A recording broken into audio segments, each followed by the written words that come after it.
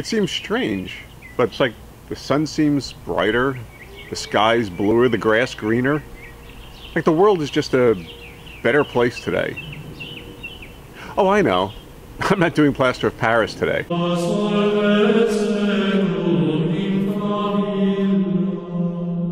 Sharon was bugging on me recently that the size seemed to fall off. And that's because she doesn't know what I'm doing. Well, neither do I.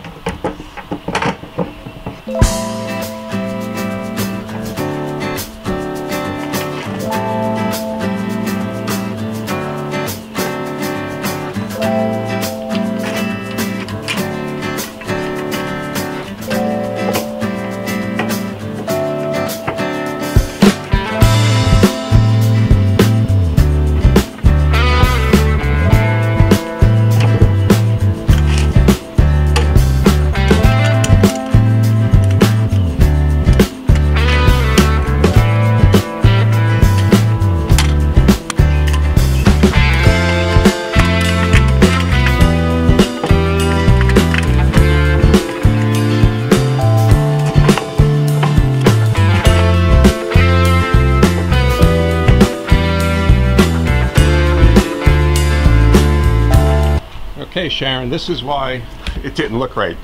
You were only seeing these two pieces. Now, if we had the bench as a big square, this thing would be jutting way out into your living room. I didn't like that. So what I'm doing is I'm going to angle it across here. So these will be up underneath your windows, and then this will be the front. So it gives you more room in your living room. But what I need to do now is find the distance between these 2 points so I can cut the piece of wood that's going to fit in there. Alright, going to be cutting the bottom to the piece.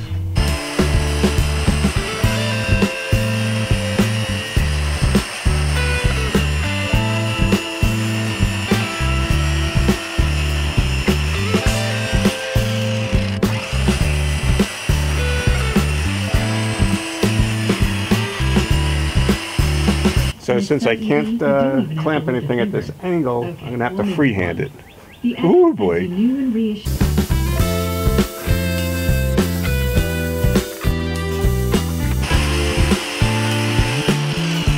Just for those of you who've never seen a biscuit joiner before, what it does, it pulls out a cutting blade out of the slot here, right there.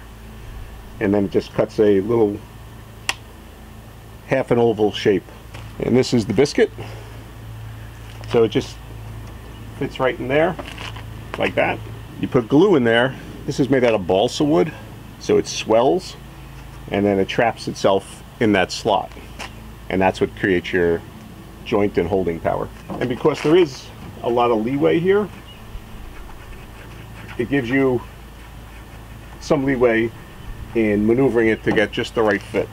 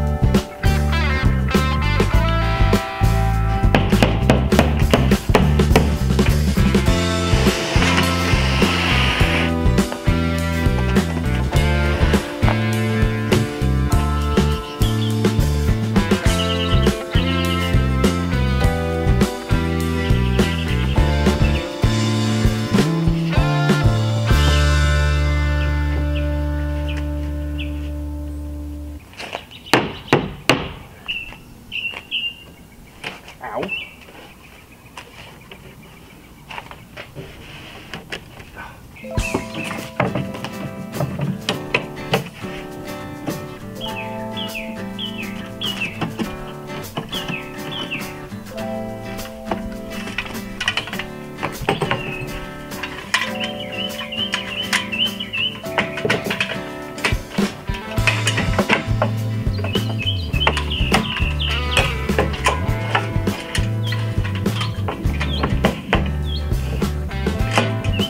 I have a strap clamp, several strap clamps somewhere that I could wrap around here, but I don't know where they are. Now I think this is going to be sufficient for holding it right now because the base actually isn't even glued in, it floats in there. MDF doesn't really expand or contract because it has no grain.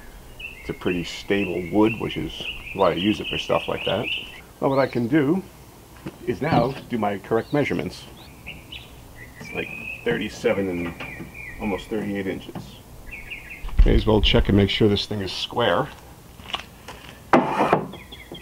Whoa. That's even better than I thought. Sharon, I hope your walls are just as square. This box is like right on the fucking money. I'm sorry, I don't know how I did that. I'm going to let this dry overnight, and then I'll attach the front panel to it and then start working on the lid. I had wanted to have it done by tomorrow, but that's not going to happen. Probably Sunday. Okay, if you like this edition of, what did Mad City Haunt call it? This Old Hearse? Give the video a thumbs up and consider subscribing to the channel if you don't already do so. That way you can get notified of woodworking projects just like this when they're posted. Okay, thanks for watching.